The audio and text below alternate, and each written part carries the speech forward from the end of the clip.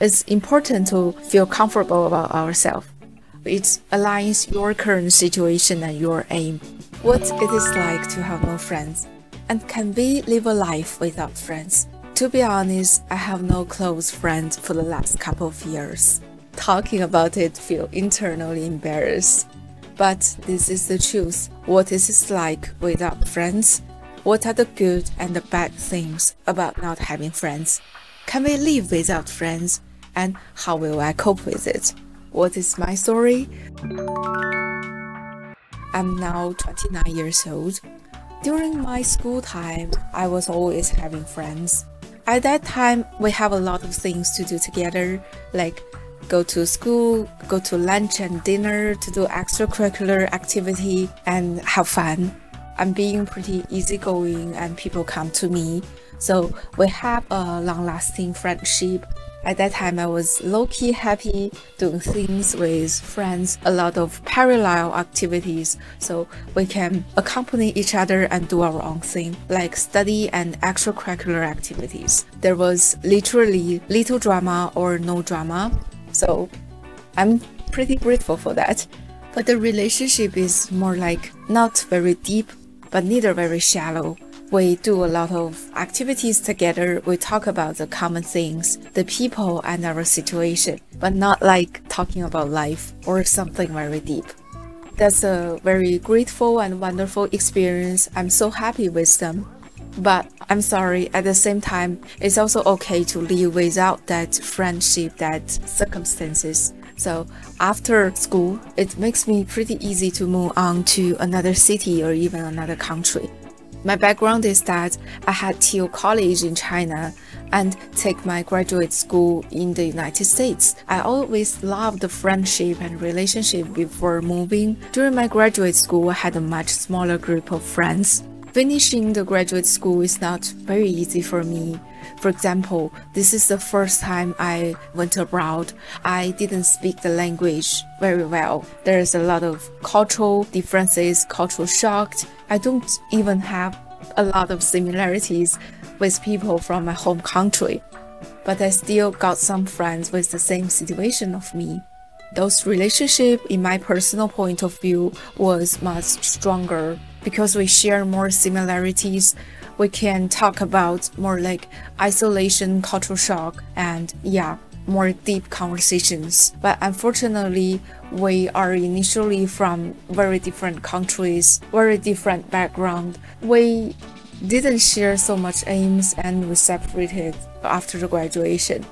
After that, it was the time I went to work. I moved from the Southern California to Northern. I don't have close friends, but neither lonely. I have much more acquaintance than friends. For example, my landlord, my roommates, classmates, and also like my coworkers and managers, boss. But that is more casual friendship. We are nice to each other, but not like friends. We don't share so much with each other. This was not so bad. But when I have some thoughts and difficulties, I cannot find someone to talk with. That is the situation. So this is my situation. How do I feel with that situation? Do I feel very lonely? Actually, not really. One reason is I still have some acquaintance. We have good relationship. And also, I enjoy doing things alone. I believe not only me, but also you, if you are losing friends because moving to another city, there's a lot of new things to do and to share. I don't feel lonely, but there are some bad feelings. One of it is it isn't aligned with the societal values, like people say everyone has friends, but I do not. So sometimes I can be worried, like, am I outdated or am I isolated from the society? Am I left behind? Will I lose the interpersonal ability by being in the situation for long? And another thing I noticed is I was more likely to think so much because we don't have a lot of things happens, a lot of people interaction happens. For example, if today there's one person talk something bad about me personally, I will feel strong emotion about it because I don't have so much people interaction. I don't have a friend to talk about it, to share it. Or we can say, if we don't share, we don't interact, it's more easy to stuck with one point. Actually, during the pandemic, I had a conflict with the company and my manager, and I'm not able to share it with someone else. I keep stuck in that emotion for a long time, much longer than I think. This also leads to the next point. We might be more fragile, and we bear more risk, whether emotionally or physically. When we live in a group of people, we can share each other's emotional burden and help each other.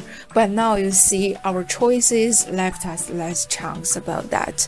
So this is me. I'm occasionally feel bad, occasionally feel sensitive and afraid of being left behind. Is there anything good? One thing I want to share is we need to celebrate it. Sometimes I suspect I was left behind. When I think about it deeper, it's initially my choice and my option. So I put down that friendship to have more freedom and exploration to the world. So this is my situation, and it's also you. We are always having choice, and it's the leader of our life. For example, we may trying to put down a wrong relationship to prioritize self-care and inner peace. So this is a moment we have no close friends. And maybe we want more work success, more exploration to the world. We want to go deeper to our hobby, so we don't emphasize the relationship and friendship so much. That also happen. I know it sometimes can be not easy and we are not very confident. But yeah, it is your choice, your option, and you are the leader. It aligns your current situation and your aim. And all the tough decisions need to be celebrated. Like we said, when it's not aligned with the societal values, it's more aligned to our own happiness and value. I also learned to recognize the value of break down something. For example, to drop out, to give up, to break up, to divorce.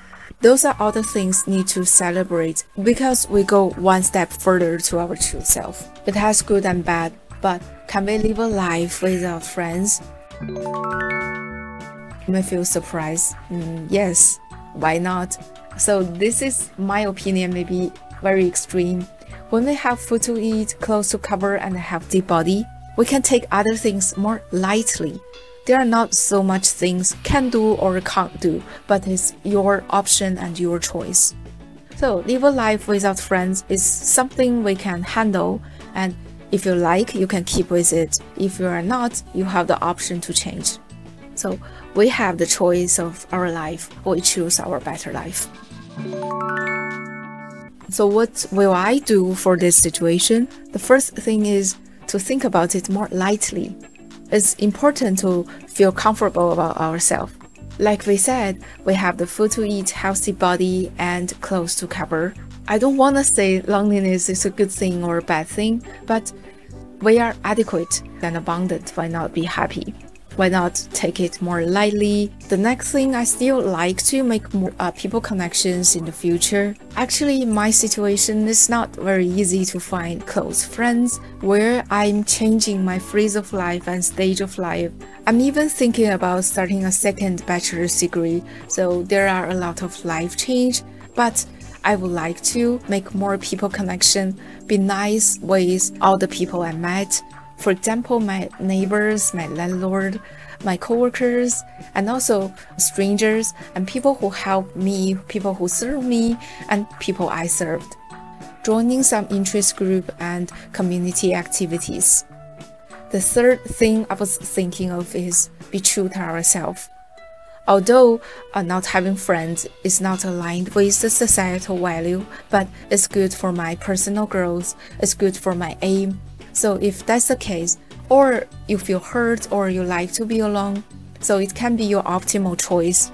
We can definitely recognize it. Even if I have no friends anymore and I'm trying to make new friends, we can still keep our own boundaries. We neither need to feel obligated or responsible, but making friendships something beautiful and make us happy. So this is my story. What about yours? Please don't hesitate to share it down below in the comments. I will, and other people also will read your message, talk to you, and feel you and understand you better.